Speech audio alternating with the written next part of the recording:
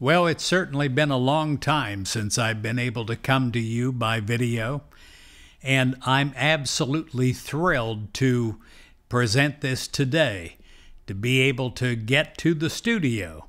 See, that's one of the problems. The studio is located upstairs in my home, like 20 steps upstairs. And to put it in context, we're located in Texas. Well, upstairs might as well be in Minnesota as far as getting to.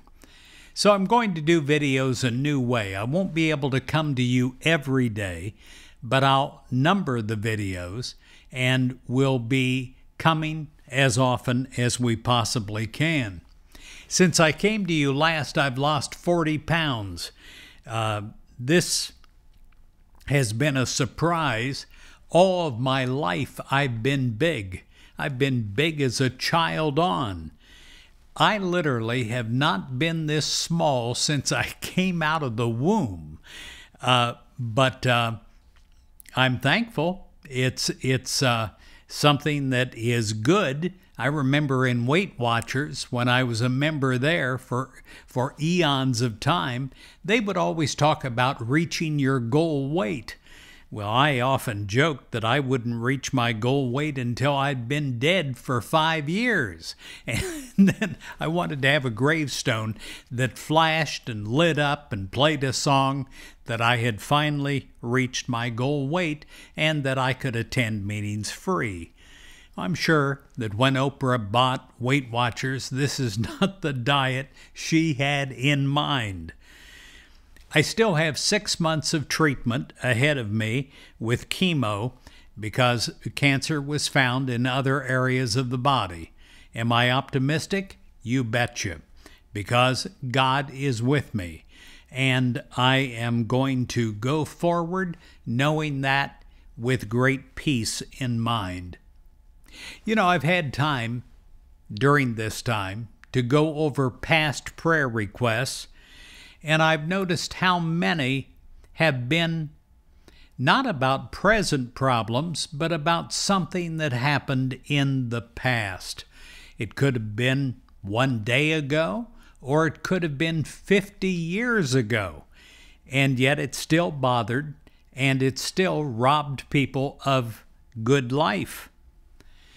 I pray with you today that you're able to release yesterday into the care and the keeping of God, knowing that God's power is ever at work to adjust, to harmonize, and to turn everything into good. You see the past enfolded in the peace of God. You're also able to release tomorrow into God's care and keeping, knowing that whatever is before you is going to be something that you'll reach with God at every step.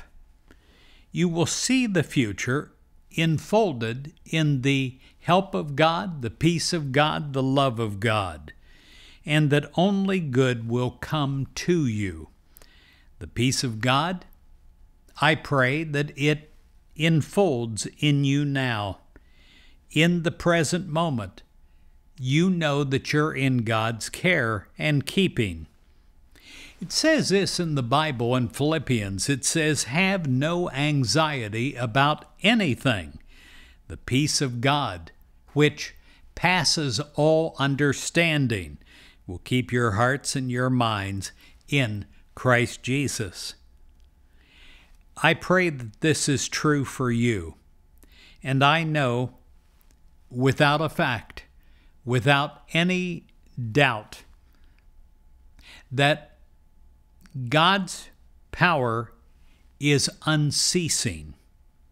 There is always mightily at work in and through you, and all that concerns you every moment of the day and night, the power of God.